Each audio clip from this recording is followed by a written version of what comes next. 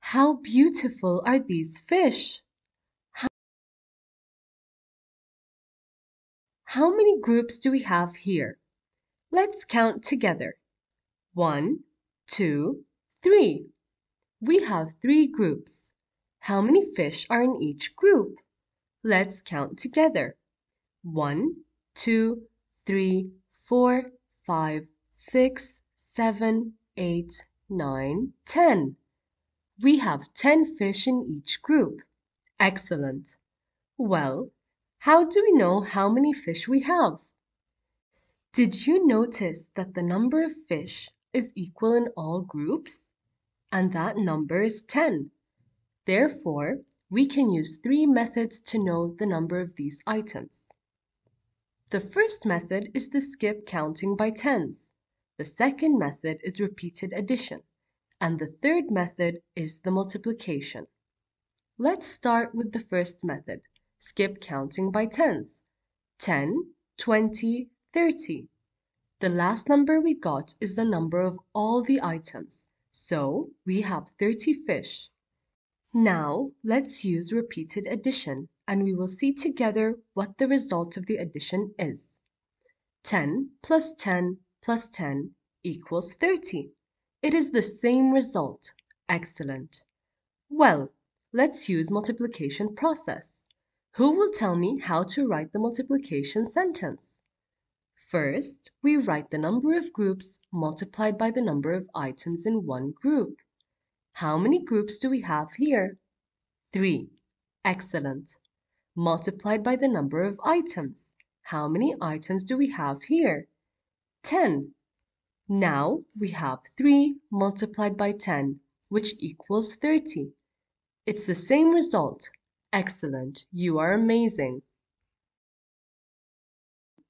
Look, we have 2 plates of strawberries. We want to know how many strawberries we have. Let's count the number of strawberries in this plate. 1, 2, 3, 4, 5, 6, 7, 8, 9, 10. We have 10 strawberries in each plate. Let's use the repeated addition. 10 plus 10 equals 20.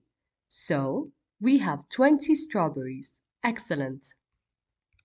Now, let us write the multiplication sentence that expresses the number of strawberries. Who can tell me how to write the multiplication sentence? Excellent. We write the number of groups multiplied by the number of items in one group. How many groups do we have here? 2. Excellent. How many items in one group? 10. You're awesome. So, we have 2 multiplied by 10 equals 20. And also, it is read 2 tens. Excellent. Let's read together the multiplication sentence again. Come on, say it with me.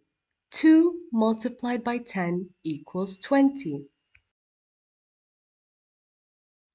Look at these groups of donuts. Can we express the following pieces of donuts using appropriate multiplication sentence? Yes, we can, because the number of items in all groups is equal. Excellent. Let's write the multiplication sentence that expresses the pieces of donuts. How do we write the multiplication sentence? Well, we write the number of groups multiplied by the number of items in one group. How many groups do we have here? 4. Excellent. Multiplied by the number of items.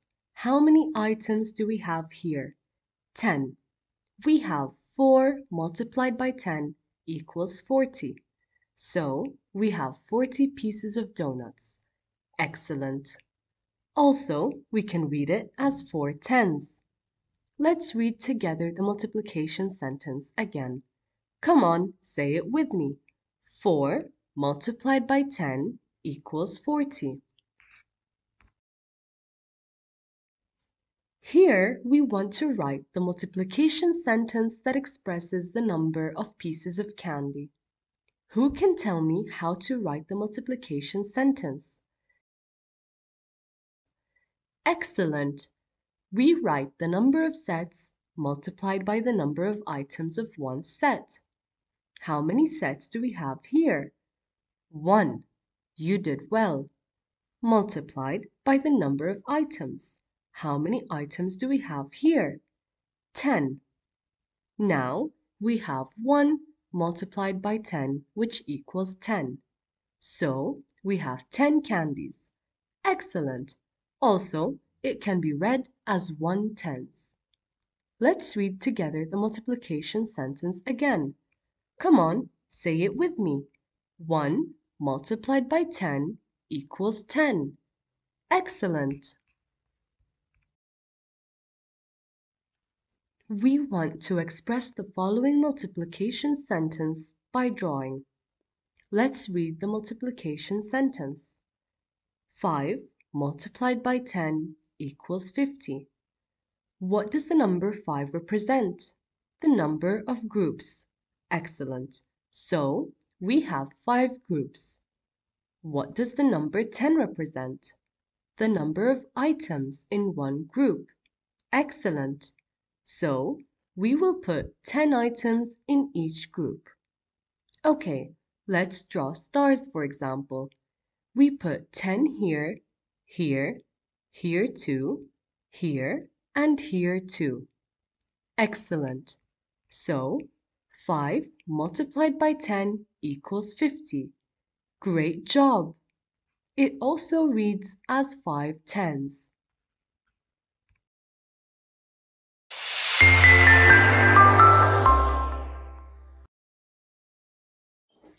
Now, my students, let's solve some questions.